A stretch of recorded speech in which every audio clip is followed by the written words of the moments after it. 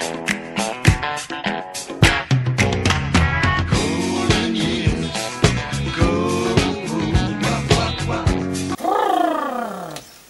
name's Matt, welcome back to the shop, and we're doing a little bit, so let's shut up fucking yapping and get on with it. So, what have I got on the list? Motorbike gearboxes, MotoGP gearboxes.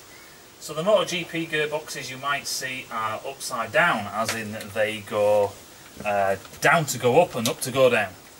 And one of the questions was, why do they do this? Why are MotoGP gearboxes upside down? Simple reason is that when you've got your motorbike, your back wheel and all the rest of it, and then you've got your foot pegs and your gear shifter is there, what happens is when you're racing along and leaning over, you have to put your foot under that lever to basically go up a gear. And obviously the ground is right like this because you're doing a 60-degree lean angle, which is fucking madness.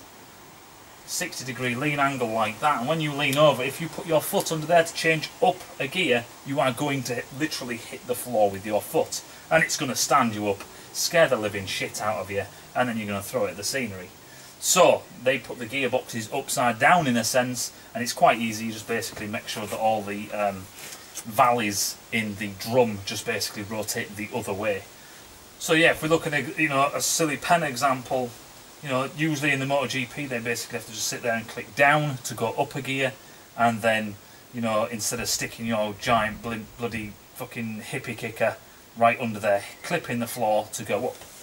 And obviously this is exactly when they want to change in gear. You basically lean over the most in the apex of the corner, and that's, as soon as you reach that apex, that's when you want to accelerate out. So obviously as you get on the power, and a lot of these corners, some of them are first gear, some of them are second gear, some of them are third gear, but a lot of them are low down gears, and these bikes go through these gears because they've got so much torque. They go through gears like it's no one's business.